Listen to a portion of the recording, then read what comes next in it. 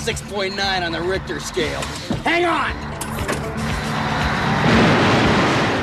Hey there guys, this is Richard, your host, with another marvellous video. Big Trouble in Little China is a beloved 1980s film that showed the era's pop culture magic in its truest and purest form. The movie follows the adventures of Jack Burton, a witty and stereotypical 80s tough guy, as he deals with an array of bizarre and supernatural encounters. These include ancient Chinese sorcerers, elemental villains, martial arts battles, underwater torture chambers, monsters, and even Kim Cattrall.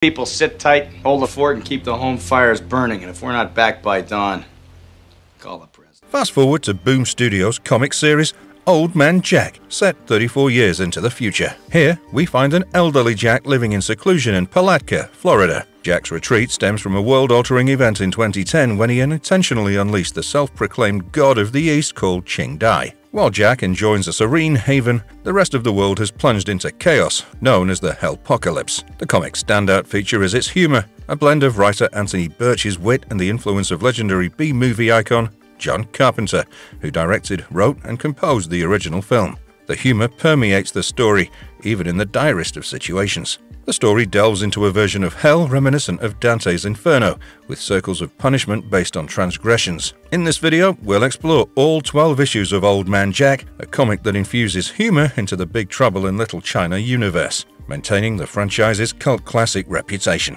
While the art style may not be everyone's cup of tea, the comic promises an entertaining and quirky continuation of Jack Burton's adventures. Before we go into our explanation, we have a very small request. If you like our content, please support us by subscribing to our channel. This is a small click for you, but for us it means a lot. Thank you. Let's begin. Jack is older, not wiser. So, 10 years before the events of the comic, Qing Dai, the demon god of the East, was unleashed upon the earthly realms, but no one really knows how or why. After coming to power, he combined the world of the living with the infinite underworlds of the afterlife. Subsequently, reality was divided into two realms, the world of the living and the world of the dead. However, once Qing Dai took control, the two worlds became one. Now, the world that was once Earth became what is known as Hellpocalypse. Here, the horrors of hell run rampant over the world of the living. Those who survive Qing Dai's ascension live in fear of the Hellspawn. Those who die in Hellpocalypse are sent somewhere far worse than the underworlds that had taken over Earth. They're sent to nothingness, to oblivion itself, forever. And Qing Dai himself lords over all, sitting atop his throne of skulls. As long as he rules from his throne in San Francisco's Chinatown, no soul will ever find peace. Nothing in the Hellpocalypse is what it seems. If the place cannot kill a person from without, it will attempt to devour the person's mind from within. But what if the subject is someone like Mr. Burton, who doesn't have a lot going on the inside? Well, the demons would simply starve in the attempt. The comic actually begins with Jack Burton living the best life in the abandoned town of Palatka, Florida. He had the entire town to himself. The reason? Well, a hellish fire raged on the borders of the town and no one but Jack Burton got the keys to the kingdom. It was one of those sunny but lazy days while Mr. Burton was chilling and bathing in his loneliness. But the monotony was broken when he heard the voice of a woman on his radio. She said, and I quote, "I'm in the house of agony, being pursued by demons. If they find me, they'll tear me from limb to limb." The woman was asking Burton to come and rescue her. In no mood to quit reading his difficult literature with hot women covering the pages, Jack initially shrugged the woman off despite her telling him that she was an extremely attractive young blonde. But our man Jack was a strong man, not easily swayed by women. But that didn't last for long. He got into his iconic and uber-cool truck and drove it straight through the hellfire. According to Jack himself, lesser men would quake at the sight of the wall of unnatural hellfire, but not him. He was a man of plan and action. What was his plan, you ask? Well, he liked to keep it simple. Get in, grab the girl, get out. He did have the steps right, but the execution part was missing. Maybe he wanted to cross the bridge when he reached it. Throughout the journey, he and the woman were connected through the radio, but she would come and go, often telling him how she was in absolute danger. Eventually, he did reach the House of Agony, which was basically the hell of minor discomforts. You know, you'd be tormented with stuff like lukewarm water, or a doorknob that gives little shocks, or texts from the woman you liked, but she'd say nothing more than, okay. Of course, old man Jack Burton wouldn't find himself limited or restricted by such crappy torments. After humiliating his tormentor, Jack continues his search for the damsel in distress, and eventually he did find her. But of course this was no damsel in distress. It was David Lopan, the monster from the first movie, who had tricked Jack Burton into coming to see him, and he was not dead. I guess there are no surprises there. Do we call this a new bromance? So, David Lopan was here, in the flesh, but this guy was not the usual ghostly self, which Old Man Jack Burton realized after landing an Alabama death punch right on Lopan's face. Interestingly, the former undead guy wanted to make peace with Burton and set aside their differences. In fact, Lopan wanted Burton's help, which surprised the old man. Burton had many questions for the good old Davy, but he wouldn't stop talking. Anyway, Lopan managed to shut Burton up and began describing how it was that he came back after dying all those years ago. When Ching Dai took over Earth, Lopan was overjoyed. He went to Ching Dai to express how he felt, but Ching Dai was angry with Lopan, holding him in shame for creeping on women with green eyes and dying at the hands of a mere mortal with a mullet. And the demon god asked if this was what loyal service meant. Ching Dai was angry about the shameful and embarrassing deeds that Lopan had done in his name, and cast the false servant out of the good graces, but not before making him immortal again. So that's how Lopan ended up in the House of Agony and needed Jack's help to get out of the place. Initially resentful, Jack agreed, but there was more. Lopan knew how to kill Ching Dai and save the world from his hellish wrath. The plan was to go to San Francisco and slay Ching Dai. In fact, Lopan had spent several years preparing for it, but he needed a ride to cross the 1,000 miles of hellscape that stood between him and Chinatown. But Jack was reluctant to pick up a hitchhiker who was once a ghost-like acolyte demon and kick Davy back to where he came from. Jack carried on with his journey through the post-apocalyptic world. He was missing being in the company of a woman when he saw this warrior lady in the middle of the road. Of course, she was not alone. There were others, survivors. It seems like they happened to take Jack Burton as some sort of a prophesied savior, a messiah who would rid them of evil and rid the world of Ching Dai's wrath. They believed that Burton was sent by an entity called the Beast, a creature of vengeance and strength who refused to accept extinction at the hands of Hell's armies. However, a messenger from the Beast arrived to reveal that Jack Burton was the greatest enemy. Of course, Jack was apprehended immediately and began the preparations to kill him. We even get to meet a horrific monster whose head was sticking out of the Earth's surface and was prepared to chew Burton and spit him out, because apparently the Beast did not eat swearsies. Interestingly, Burton, in a moment of panic, spits out that he didn't intentionally release Ching Dai and that he was just trying to do something good. But just as he was about to be devoured, David Lopan appeared at the scene. It turns out that although Lopan had become mortal again, he managed to retain his powers. Before letting out the blinding light from his mouth in an attempt to escape, he asked Burton to close his eyes. But that stupid bloke couldn't even follow that one instruction and became temporarily blind. Poor Burton wanted Lopan to do the whole on the count of three thing in this life and death situation. Anyway, Lopan saved Burton, and the two of them managed to flee by riding off on Burton's prized steed, the Pork Chop Express. The comic ended as they drove straight into the ocean of fire that could infiltrate their mind and turn them mad. The Bridge of Flesh. As the two of them crossed the ocean of fire, David Lopan was warning his newfound friend about how the physical dangers of the fire were nothing compared to the mental trickery it could subject you to. Curiously enough, Lopan himself fell victim to the same. He saw a vision of Miao Yin, the green-eyed girl from the movie whom Lopan wanted to marry. The hallucinated apparition seemed to have had a change of heart. Apparently, she was now super into weird dudes with goatees. Davy opened the truck's door, but Burton reminded him that Miao Yin hated him, much like all other women. But the hellfire didn't spare anyone, so how could it be that Jack Burton would be spared? Wang appeared as an apparition before them. Yes, Wang, the Chinese guy for whom Burton went through so much trouble in the movie. Now, we know that the whole mess about Ching Dai started because of Burton, but what exactly did he do? Well, that's what Wang was here to remind Burton about. Not long before the events of the comic, Wang's daughter planned to get married, and Wang called Burton to let him in on the good news. So, after hearing this, Burton's grand brain had an idea. He wanted to throw Wang a bachelor's party that he never had before marrying Miao Yin. So, the friends went out in Jack's truck, and it so happened that they met with a terrible accident. While trying to save a dog, Jack rammed his truck into a pole, which killed Wang. Clearly shaken by the loss of his friend, that too at his own hand, Jack Burton thought it would be a good idea for a Caucasian to tamper with the underworld and the dark magic of the East. He was warned by Egg Shen, the sorcerer, but to no avail. In the end, Jack contacted Ching Dai, hoping to make a deal with him. But oh boy, he had no idea what he was doing. Ching Dai appeared, and Jack asked him if he could return Wang to the mortal world. Ching Dai agreed, but at a cost. The demon god's price was simple and easy. He just wanted to shake Burton's hand and call him a friend. But as soon as they shook hands, the world turned upside down. Of course, Burton lost his arm, his favorite arm, but more importantly, the hand served as a bridge of flesh for Ching Dai to walk the earth. You see, Lo Pan had been Ching Dai's disciple for all those years, and even he wasn't stupid enough to pull something like that. But Jack Burton, being Jack Burton, made quite a deal with the devil and didn't stop to think twice. Lo Pan was furious at what Burton had done and almost threw him out of the running vehicle. And that's exactly what Lo Pan did. To be honest, I don't really blame Lo Pan for that. Burton kinda did bring an apocalypse to the world. If these are the heroes, the world is truly doomed. But you know what? Burton is one tough bird to kill. The old man often says that his knuckles were the third most muscular part of his body, and he held them to good use when he held a bar of his truck to save himself from the deadly fall. And Lo Pan was so busy focused on squishing Burton's digits that he wasn't looking where they were going. Yes, there was another accident, and Burton almost died, but was saved by Pete, the demon who we saw in Lo Pan's weird little sex dungeon in the first movie. In the movie itself, this hairy demon wasn't exactly violent, although he looked like he could devour you and bathe in your blood just for kicks. Both of them would have definitely died had it not been for Pete, which Burton thought was a good name for an otherworldly demon, something which clearly pissed Lo Pan off. So, after the events of the movie, Burton had somewhat adopted Pete, but the demon lived on its own. But Pete wasn't serving any of them anymore. He was on the side of the children of the beast, the people who wanted Burton dead. But now they wanted both Lo Pan and Burton dead.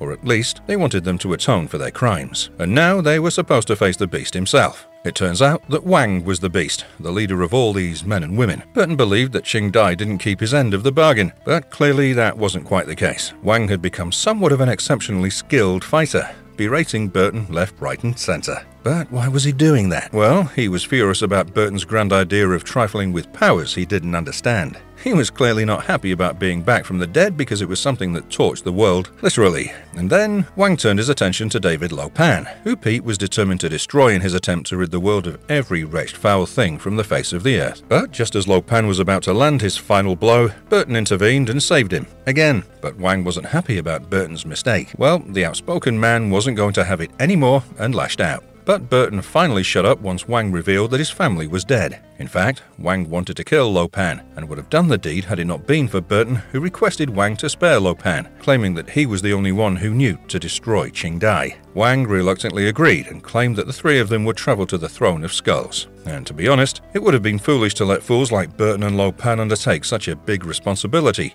so Wang was going to be their leader and maybe even their guardian. It wasn't long before that the three men reached what they called the River of Fire. Crossing it would begin the last leg of their journey, but it wasn't going to be easy. No weatherman could predict the three storms. Wang was threatening the other two with killing them for just about anything. The last one was that he'd kill them both if Lo Pan didn't know how to infiltrate Ching Dai's throne, something that Lo Pan assured he knew. However, while they made a pit stop, Lo Pan approached Burton while the latter was taking a leak. Now, this was indeed a crime worthy of death. I mean, you don't speak to a guy when he's doing his business, right? And that's one of the most basic rules of any country's bro code. Nevertheless, Lo Pan revealed that he didn't know what he'd earlier promised. Burton thought it would be a good opportunity to make Wang like him again by telling Wang the truth. Wang asked what was going on, and Burton almost spilled the beans, but Lo Pan convinced him otherwise. To cover up, Burton went on about how he and Lo Pan were talking about their emotional vulnerabilities and having a heart-to-heart, but that was not Burton, so Lo Pan suggested he spoke about beans or something, and Burton said he was telling Lo Pan how he loved beans, which actually convinced Wang that there was something wrong. To buy time, Burton told Wang that they needed to find the three storms, yes, the superpowered guys from the movie. But how would they find those guys? Well, Wang summoned Pete, who was bound by oath never to leave Wang's side. Now, Pete had the ability to sniff creatures of great sin, but even the most skilled canines need something to sniff and follow the scent, right? Lo Pan had just the thing, the red ball that belonged to Rain, which he had blown right into Burton's gut in the movie, if you'd remember. Wang asked Lo Pan what if the three storms refused to follow his orders to join the fight, but the former demon was pretty overconfident, going on about how they were once his minions and would follow him to death and all that. But of course, there was a catch. Following Pete, they finally reached the three storms and they were kinda living up to their names. Seeing Wang and Burton was not a happy experience for the three storms, but what really pissed them off was Lo Pan calling him their master. Lo Pan thought that he was the brains, and they were his eternal servants, but they were mildly pissed off about Lo Pan abandoning them and for the stupid manner in which Lo Pan died. Now, they changed their allegiances and were serving Ching Dai directly. Of course, there was going to be a battle. Wang took on Rain, and Lo Pan challenged Lightning, which left Thunder to Burton. Burton thought it was rather embarrassing for Thunder to be named after the sound of lightning. Like, imagine if one of your friends was officially named Fart or Sneeze. But then again, who are we to judge? Unfortunately, even Thunder's Storm brothers were making fun of the poor guy's name. While the others fought, Burton was actually talking to his new friend Thundy, telling him how concepts like family and friendship were a bunch of horseshit and how loneliness was an idea propagated by commies. I guess he forgot that Thunder was from China. Anyway, Thunder opened up about how his brothers humiliated him and all that.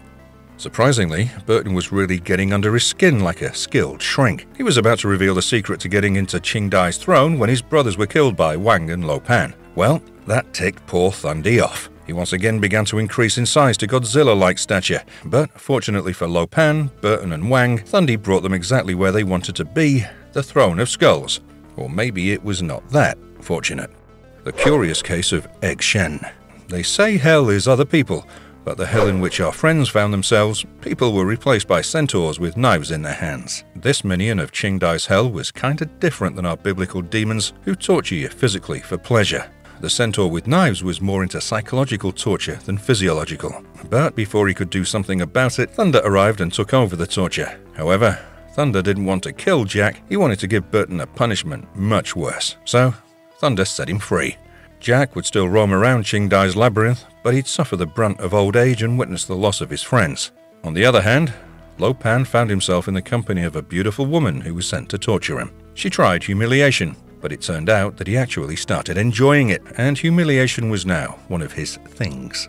The woman, disgusted by Lo Pan's idea of sensuous delight, turned into a giant boar, but Lo Pan didn't like being kink-shamed. Humiliation didn't work on him, and since he'd spent centuries in the body of an immortal old man, he and pain were friends. With pain and humiliation out of the picture, Lo Pan's torturer resorted to sending him to oblivion, the nothingness where even he couldn't perceive himself. Meanwhile, Burton was running with his life when he came across a signboard, but couldn't read it because of his failing elderly eyes. To make things worse, he even developed back pain, all signs of being old and decaying. He had all these adventures, but now he was standing at the end of the road, an old, broken man, dying at the end of the world with no friends. Gracie had died during Qing Dai's ascension when a building collapsed on her. On the other hand, Wang hated him. You may wonder where Wang was, but I'll come to that in a bit. On the other hand, Lo Pan was being pushed into oblivion by the boar-shaped torturer. However, Burton was trying his best to agitate Thunder so he'd get angry and explode, once again. But this time around, Thunder knew what Jack was trying to do, so Jack pulled another trick. He instigated the centaur with knives to fight Thunder. You see, the centaur was more than willing to believe that he was being insulted by Thunder, and as the two of them engaged in a duel, Jack fled from the scene. Meanwhile, in a desperate attempt to save himself, Lo Pan pulled a classic Jack Burton and landed a redneck sucker punch on the boar before laying an epic punt to the privates. Lo Pan escaped his supposed hell and bumped into Burton. Lo Pan wanted to escape their hell, but Burton reminded him that they first needed to get hold of Wang. So, despite the fact that Wang wanted to kill him, Jack didn't wish to lose another friend. They didn't have any idea about Wang's whereabouts until they saw Pete, who was bound by oath to stick around Wang. They knew that Wang would be somewhere close. After finding him, the three decided to find Egg Shen's Book of Spells and Sorcery and summon him, because only he would know how to kill or send Qing Dai back. But here's the twist. The centaur with knives informed them that Egg Shen was, in fact, alive and kept somewhere in the Throne of Skulls. So now the men had a new mission. Oh, and yeah, the centaur and our guy Burton had kind of become friends. In fact, Burton called the centaur his personal minion, but Burton should have remembered that this guy was ultimately a demon. Just where is the Pork Chop Express headed next? So finally a plan was made. The centaur pretended to capture all four of them and brought them to the Throne of Skulls to face justice, whatever justice was in the eyes of Qing Dai. One of the humanoid horse guards asked if the centaur was going to torture them all together, to which he said, "Oh, absolutely, and on an unrelated note, do you remember where Egg Shen is being tortured? I want to hear their screams and vice versa." After learning the location of Egg Shen's holding cell, which so happened to be between the scorpion waterbed and the chamber of flesh-eating dads, they went inside and unchained themselves. But Thunder screwed everything as he stuck his big sword through the centaur, presumably killing him. He'd managed to lure everyone into the Throne of Skulls and was waiting to be appreciated and rewarded by his master, Qing Dai. In an attempt to escape Thunder, they ran and shut themselves in a strange room. Well, they did that on Burton's orders, but Lo Pan wasn't happy. I mean, he made a good point. This is a Chinese hell. I don't visit a white guy purgatory and start telling you where everything is. Nevertheless, the room they were in was housing innumerable ghost children, so they got out of there and managed to reach the room where Egg Shen was present. They didn't just save Egg Shen, but he also got hold of his book, the source of his powers. The next leg of the plan was for Egg Shen to pull off some magic or read some spell that would make Qing Dai mortal again. Then, all they had to do was kill the mortal demon who was only the size of the Statue of Liberty. Simple. Wang didn't want Burton to accompany them because of his knack for screwing things up, as usual. Unfortunately for everyone, the book was locked, which was a serious problem, because without the key, Qing Dai could not be banished. They had two options: look for the key and get killed, or forget the book, fight Qing Dai and get killed anyway. In both cases, the world would suffer. But Burton had an idea, or let me rephrase, he had a solution. He figured that Thunder had the key, which he wore as a necklace. So, Burton wanted Egg Shen to teleport him to Thunder, where he would talk Thunder into giving the key up. The plan sounded ridiculous to everyone, but they didn't have anything else to do. Burton was sent to Thunder, who wanted to kill Burton. However, Burton was trying to get under Thunder's skin again. Burton said that if he got killed, Thunder would be losing his only friend, but Thunder knew what he was trying to do. So, Burton changed the strategy and said, "I realized something about you. You're useless." But wait, he wasn't trying to humiliate Thunder, he was still trying to connect with him. Burton continues, "You're the third wheel, the comic relief. You make more problems than you solve. And if you disappeared off the face of this crappy excuse of a planet, it wouldn't make a lick of a difference. But do you know how I know all this? Because you and me, we're the same."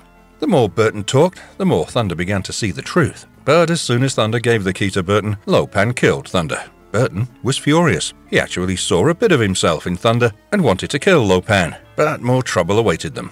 You see, the only way to destroy or banish Qing Dai was through killing the Flesh Bridge, who was none other than our old man, Jack Burton.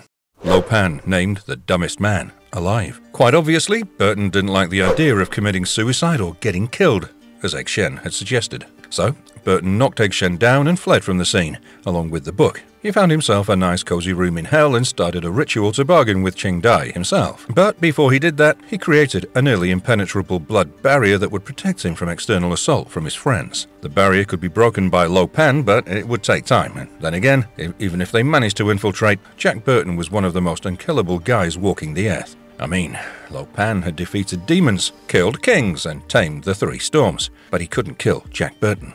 According to Lo Pan himself, the reason was that Jack Burton was the dumbest man alive. He was so inept and irrelevant to the challenges laid before him that he'd become the embodiment of irrelevance and thereby become the god of uselessness, which made him rather unstoppable. So, it was quite possible that Burton might just kill all four of them by just falling flat on them. That was his bane and boon. Here's where things get interesting though. Jack's will kept the barrier strong, and only hatred for him would bring it down.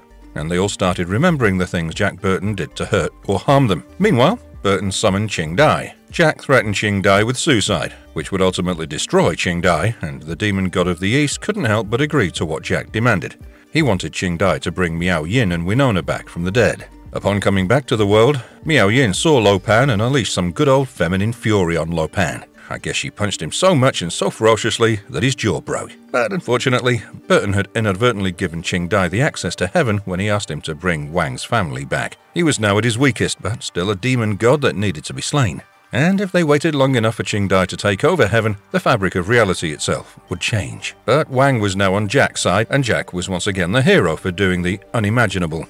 Can every man, woman, and demon just get along? To be honest, this was an extremely strange situation. The fate of all humanity rested in the hands of an old coot, an idiot, his martial artist friend, his beautiful wife, their daughter, and, well, how can we possibly describe David Lo Pan? The sorcerer was reminiscing about how stupid this warrior group was and how they managed to keep him alive, but then something happened. Qing Dai appeared before Lo Pan to speak to him in private. Clearly, our guy Qing Dai was at his weakest. That's why he was here to make a deal with a mere servant, David Lo Pan. So, the demon god of the East made Lo Pan an offer he almost couldn't refuse. Qing Dai needed a new flesh bridge as Burton was weak, and Qing Dai offered godlike powers to Lo Pan if he chose to become the flesh bridge. But before he could come to a decision, Jack interrupted him. The new plan was for Egg Shen to cast a spell that would bring Qing Dai to the size of a human, but while he recited the spell, he'd become defenseless and would need protection. Also, they'd have to contend with numerous minions of the demon god. The group reached Qing Dai's throne room in the Tower of Skulls, and a fierce battle ensued.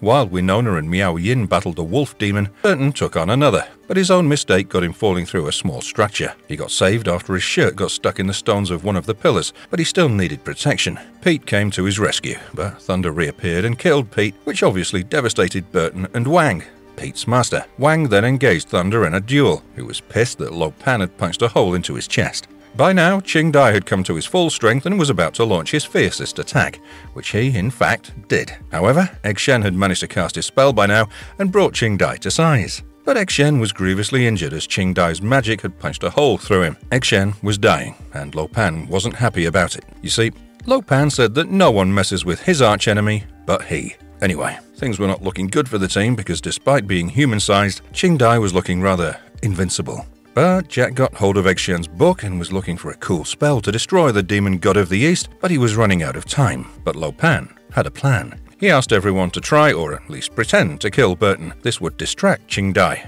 which would give others the opportunity to kill the demon god. And you know what? The plan actually worked. While Ching Dai tried to save Burton from Winona's sword attack, Miao Yin stabbed Ching Dai. Unfortunately though, in one impulsive move, Lo Pan chose to become the flesh bridge for Ching Dai and they both merged into one body. But what was worse was that the new demon god Lo Pan killed Wang. It's a head-popping good time. But he didn't just kill Wang. Lo Pan killed everyone else too, including Winona and Miao Yin. Burton had lost all his friends and was all alone with the grief of failing them all and pushing them to their deaths. Furthermore, with his newfound powers, Lo Pan wanted to kill God himself to become the ruler of everything. Now, that can't be good by any measure. If he managed to invade heaven, he'd also destroy the souls of everyone present there and rid the world of all things good. In Star Wars style, Egg Shen appeared before Old Man Jack Burton to give him some sage advice from the beyond. But more than advice, it felt like he was there to freak Burton with the gigantic responsibility burdening his old shoulders. You see, now that Lo Pan had Ching Dai's powers, even the armies of heaven would fail before him, and only Jack Burton could save the world, as well as heaven. Egg Shen asked him to come up with a plan, and Jack Burton wasn't really good at planning and plotting, was he? Our man was running out of options when Thunder once again presented himself. Lo Pan had hired him as one of the torturers, but no matter what Thunder did, Burton wouldn't feel a sting. You see, according to Burton, he'd found a new superpower called depression, which stopped him from feeling just about anything. I can't say he was entirely wrong. Anyway, their conversation reminded Burton of something, or rather, some people. He remembered the army that followed Wang, the Beast, and he wanted Thunder to deliver the message to them. If he did, Burton would allow Thunder to kill him, or better yet, torture him. Thunder claimed that he could kill Burton in an instant if he wanted to, but Burton rightly pointed out that better men than him had tried and failed. In fact, even Burton had tried that on numerous occasions, but to no avail. The prospect of becoming the dude who killed Jack Burton seemed intriguing to Thunder, and he agreed to do Burton's bidding. So they shook on it, and as was promised, Thunder snapped Burton's neck, sending him to heaven. Upon reaching the gates of heaven, Burton was greeted by this old man with white hair and a long white beard. Nevertheless, before he could enter into heaven, his sins had to be calculated. But the scales were equal. Burton had good deeds just as many as his bad ones. But ultimately, he was led inside heaven. Actually, the gatekeeper's head exploded before Burton. You see, that's how irritating Burton can get at times. Once inside heaven, he was greeted by this fish-like creature who was supposed to be the assistant to people in heaven. It soon became clear to this fish assistant thing that the gatekeeper was dead, and it blamed Burton for it, but we knew that our guy was innocent. Burton headed to the waiting room of heaven, which was supposed to be just past the junk food palace. Burton found Wang, who also saved him from the giant pufferfish, Esmeralda. Anyway, Burton brought Wang up to speed with what Lo Pan was up to, but Wang had something more important in mind. He wanted Burton to meet someone special. Yes, the beautiful Gracie had been waiting for Burton. Well, as they say, through heaven and hell, long lost love. However, Burton was more interested in his truck than Gracie, and he just ran past her like she didn't exist. After making some short love to his long lost truck, Burton turned his attention to Gracie, who seemed like she hadn't aged a day. But she was married, and even her husband was up there with her. Anyway, this was no time for catching up with old folks, as Lo Pan had brought the fight to heaven itself. The angelic guards refused to join the fray because they were forbidden from meddling with human affairs, and Lo Pan was still technically a human. So, it was all up to the mighty Jack Burton. He asked his friends to gather all the warriors who ever lived. They came, but some of them came because they'd been promised cake and stuff. For instance, Joan d'Arc soon proclaimed that she was Joan outta here. Well, I can't really blame her. Jack then remembered the Chang Sing, the gang that had been fighting Lo Pan in real life for hundreds of years. So, things had started to look even for the good guys. Jack then made a certain deal with Ms. Giant Pufferfish, which I'll tell you about in a bit. The confidence with which Jack was doing things was weird. It almost seemed as if he knew what he was doing. And that's very unlike Jack Burton, the walking mess. Well, the pillars of heaven were shaking, and lesser men had run to hide behind their mama's skirt tails. They were facing off against an army of the damned, and Old Man Jack Burton got into his mighty old truck and rammed straight into the army. On the other hand, Wang was trying to get hold of Egg Shen and the Chang Sing. Jack did what he could, and it wasn't before long that he was confronting Lo Pan face to face. But of course, Lo Pan was way more powerful for Jack to kill. He'd made a pact with the pufferfish, according to which he'd get a demon-slaying weapon, much like the one he used in the movie, and his truck, but in return, he'd have to give up his claim to the halo, which meant he could never enter heaven again. Jack had agreed because that was the right thing to do. Just as Lo Pan was about to land a final blow on Burton, he realized that Burton's friends had arrived there. But that was not all. There was Miao Yin, Egg Shen, Winona, the entire army that followed Wang when he was the Beast, as well as the Chang Sing. Clearly, there was big trouble in heaven for Lo Pan. And with that, we move to the last leg of the journey, the last issue of the comic. The most difficult thing to do is talk. When you're his age, you think more about how you're gonna die. Jack Burton had his preferences.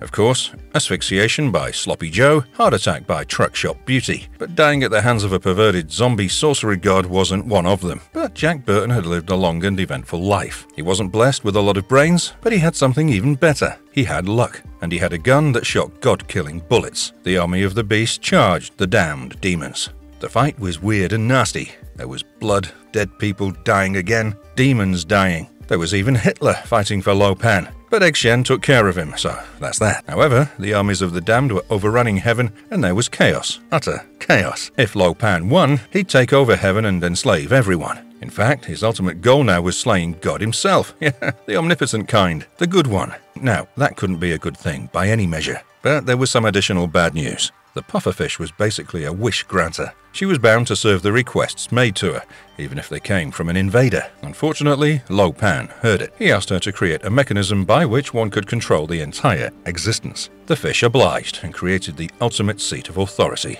Whoever sat on it would gain control and dominion over all worlds. But of course, our friend Jack Burton wouldn't let Lo Pan have it so easy, so he followed Lo Pan as he made his move toward this ultimate seat of authority. As it happened, both of them sat on the seat together, and continuing his streak of banters, Jack said, "You know what Jack Burton says when he and his archenemy have both their butts in a throne that gives them power over all time and space? He says, let's take a drive down memory lane." Right after he said it, the events from the first movie began to repeat themselves, but the characters had been changed. Burton was now Lo Pan, and vice versa.